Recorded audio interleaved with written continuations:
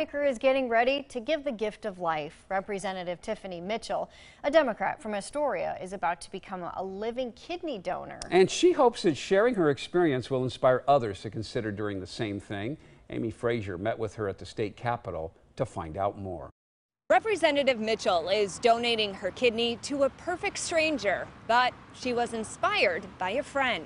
You know, I am incredibly excited. This is something that I have wanted to do for a number of years. Oregon State Representative Tiffiny Mitchell, who represents House District 32, had a close family friend who once needed a kidney transplant. And didn't end up being a match for her. Still, from then on, she felt a special connection to the idea of living organ donation. She's been working with Donate Life Northwest to learn more. I was about to give my kidney to somebody else that I knew and really cared about, and didn't want to see suffer with kidney disease.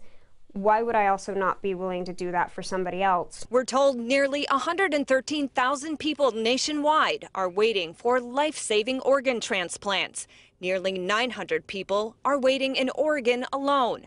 Representative Mitchell doesn't know who will get her kidney. I think about it all the time, but at the same time, it's also knowing who they are is less a concern to me as knowing that someone, again, is going to have that second chance. Mitchell assisted in helping to pass the Living Donor Protection Act in Oregon.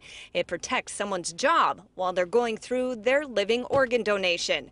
She'd also like to take that a step further. So I would love to see, through Oregon's new Paid Family Medical Leave Insurance Act that we passed this last session, I would love to see living donation be a qualifying reason that somebody could take that leave. She plans to have the surgery in October. Reporting in Salem, Amy Frazier, KOIN 6 News.